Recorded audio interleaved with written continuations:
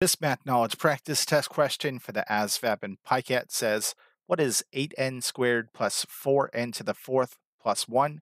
Subtract it from 4n to the fourth minus 8n plus 4. So a lot of people get stuck as to how to get started with this one. In this case, you're subtracting two polynomials. This is one polynomial and this is another polynomial. That said, to make it a little bit easier to comprehend, what if it said this? What is 1 subtracted from 2? Most of you would go, that's 2 minus 1. Well, we're essentially doing the same thing. So again, this one says, what is 8n squared plus 4n to the fourth plus 1? Subtract it from 4n to the fourth minus 8n plus 4. So it's going to look like this. 4n to the fourth minus 8n plus 4.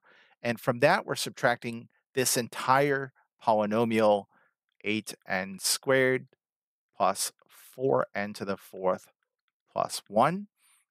That is to say, we got to take this negative sign and distribute it here, here, and here. So let's go ahead and do that. This becomes 4n to the fourth minus 8n plus 4.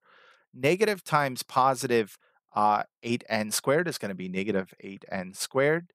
Negative times positive 4n to the fourth becomes negative 4n to the fourth. And negative times positive 1 is negative 1.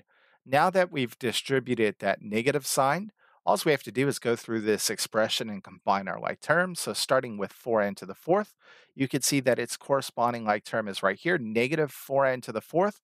4n to the fourth minus 4n to the fourth, those just cancel each other out. So it's just 0, and we don't have to write 0, of course. Let's go ahead and move on by the next power. The next power is going to be negative 8n squared. It doesn't have a corresponding like term, so just bring it down as is. This is negative 8n squared. Cross it out. Then let's move on to negative 8n. It doesn't have a corresponding like term, so all we're going to do is bring it down, of course. And then finally, we have 4 and negative 1. 4 plus negative 1 is simply going to be 3. So this is the result when we subtract these two polynomials, and you can see it is A, of course.